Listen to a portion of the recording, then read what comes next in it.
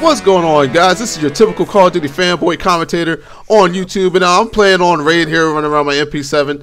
You know, like I always do, I only show Raid gameplays because it's the easiest map for me to do well on. Other maps, you know, I don't do well often, so you're going to see a lot of Raid because I am definitely great at Raid, just about like 90% of the whole community. But as you see, I ran up, shoot that guy in the back, and I kill this guy, getting the dog tags. Kill confirm is the best game mode to play because you get the mostly get the highest points. Definitely running with Hardlines Pro. You get higher points and it gives you a quick kill streak. And once you get a kill streak in this game or any other Call of Duty, thumbs up for the dick picture there, player card. But once you get a kill streak in this game or score streak in this game, it pretty much makes it so you dominate the whole game. You don't even really have to get a lot more gun kills. I mean, you're just a beast for getting the 6 gun kills in the back, you know, to start with, just to get your streaks. But anyway, what I want to talk about today is how other FPS games have failed to kill Call of Duty, because Call of Duty is by far the greatest FPS ever. No other FPS is anywhere close to this game. Shoot this guy in the back like I normally do. I'm such a beast. I'm such a beast. Now I call it a swarm that's going to pick me up about 10 kills without me having to do anything. I could just spin around a circle right here and just gain up a whole bunch of points, but it doesn't matter because I'm going to be like 30-1, and you guys will still consider me a beast.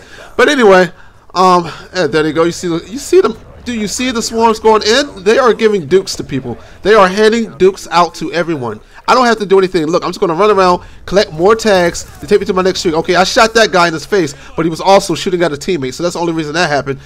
But yeah, I enjoy playing this game, even though it has a whole bunch of issues with it. You know, the lag compensation, you know, a whole bunch of glitches, you know, the overpowered, you know, score streaks, like, you know, the ones you could camp with inside of a building, like the Guardian and Claymores and the trophy system and things like that. You know, things like that make the game kind of broken.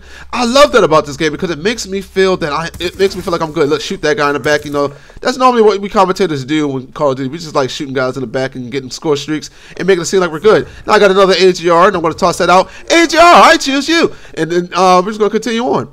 But anyway, like I said, I want to talk about these games that have failed to kill Call of Duty, because a lot of games have tried, but they couldn't do it because they just weren't as good as Call of Duty.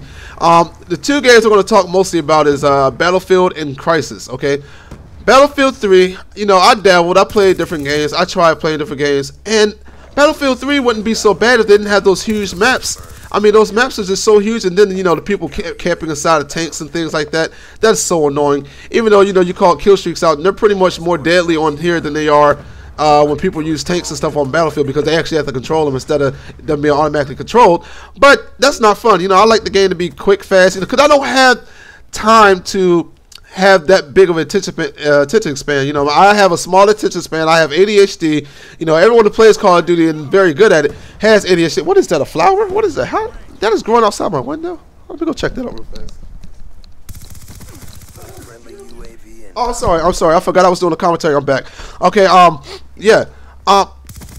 We don't have that big of an attention span to, you know, run around for no more than 30 seconds in a video game. If you run around 30 seconds and don't find anyone in the video game, that is boring. So that is one of the problems with Battlefield. You know, the huge maps. Even though I know there are smaller game modes on, you know, Battlefield, like, you know, close quarters. You can get the close quarters DLC, which there are nothing but small maps that keep you in a small radius, and they have small game modes. Well, not small game modes, but they have game modes for close quarter gameplay. And also, you know, you have team deathmatch in the game, which makes all the maps a lot smaller, so it's a lot faster paced. But, you know, I only play on consoles, never played on the PC, which has 60 frames per second.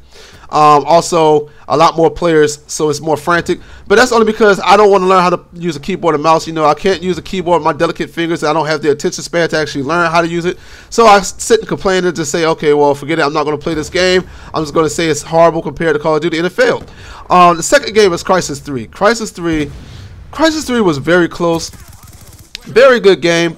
But the only thing that was bad about it was the cloak bow guys. Like, that is horrible. And I forgot to say AGR. I choose just my attention span. I'm sorry.